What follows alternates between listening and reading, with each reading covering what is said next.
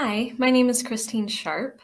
I'm a choir director. I currently teach 8th and 9th grade choir at a public school in Wisconsin. Recently, our choirs put up a video of them performing the major scale in a 3-part round with a gigantic balloon.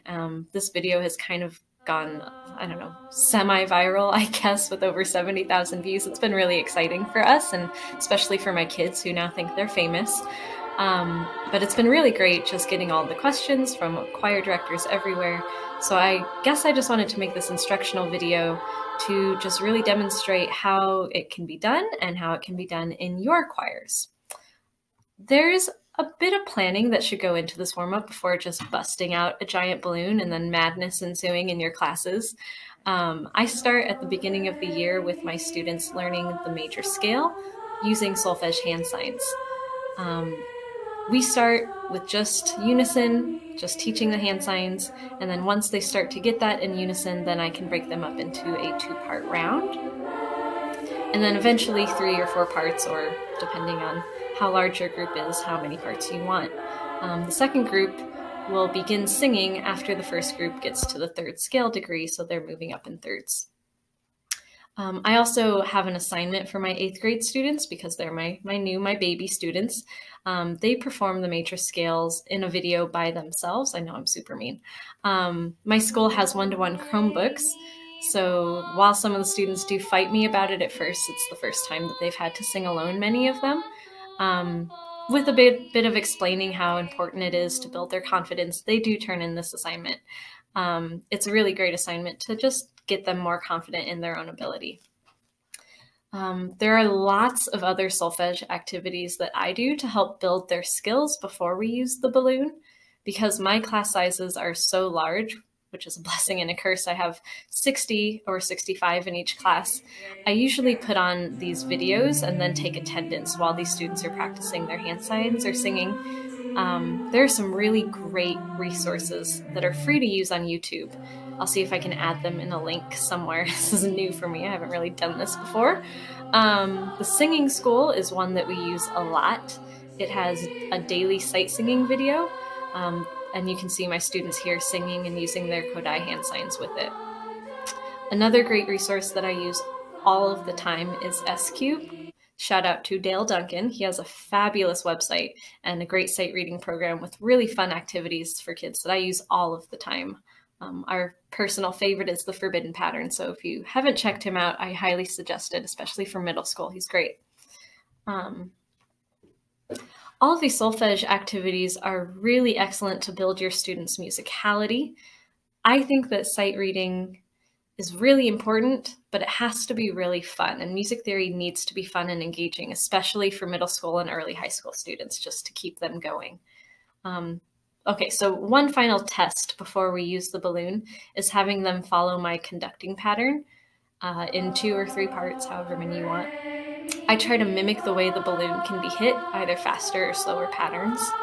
Again, I would scaffold this, so start with just 1 part, then move on to 2 parts, or however many parts your choirs typically will sing. So I'll say like, okay, think about this one song that you're singing in a 3-part split, those are your parts, that sort of thing. So finally, it's time to bust out that balloon. Make sure that your students are not allergic to latex. That's really important these days. These giant balloons, here they are, here's one. Giant balloon. It can be bought on Amazon. I got a whole pack for like 10 bucks or something, I'm not sure. They're 36 inches and they are a pain to blow up. It takes like 10 minutes to blow this thing up. So if you have a wonderful overachieving student that you think can handle it, tell them it will really help with their breath support if they blow the entire thing up. Pro tip there. The balloons last for me for weeks, but I live in the Midwest, so it's really low altitude. I hear that at a higher altitude, they don't last for long. So I can use the thing for like the whole quarter and it'll be great. So before you start, be sure to go over some ground rules. Remind your students not to hit the balloon too hard. Watch out for weird ceiling objects, like I've got a projector that comes out of the ceiling.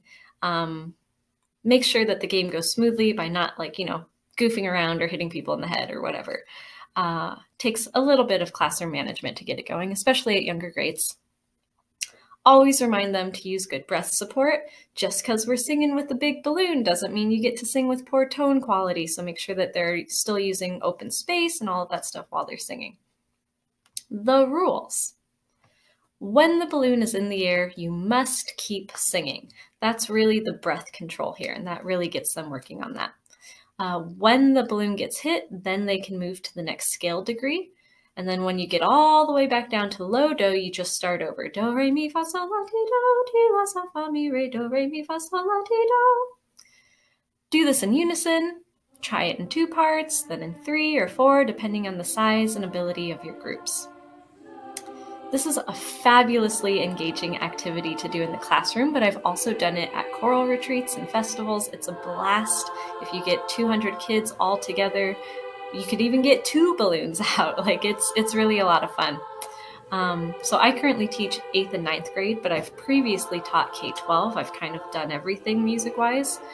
I've used the balloon just in grades 8 through 12. It works really great for secondary levels. I could see it working with like a middle school or even upper elementary school level, assuming your kids and you have a really good rapport already. Classroom management is good and all that stuff. So once you do it, this is the fun part. Once you do it in major, this can also be done with minor scales and even chromatic scales in rounds. I bust out the balloons several times throughout the school year, and each time the students are so excited for it. This exercise really does so much. Breath support, intonation and part singing, really watching the balloon to see when to move pitch, much like watching the teacher conduct an ictus. Solfege and music theory. I think most importantly, though, it is a great team building activity. It really makes the kids work together, have fun together, and I think especially at our middle school and early high school levels, fun is really important. So I hope this is something you find helpful and try it in your classroom soon. Thanks. I know you're really excited, but today we are going to use our friend. Alright, so a couple of reminders though.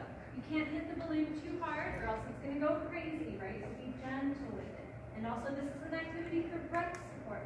So as long as the balloon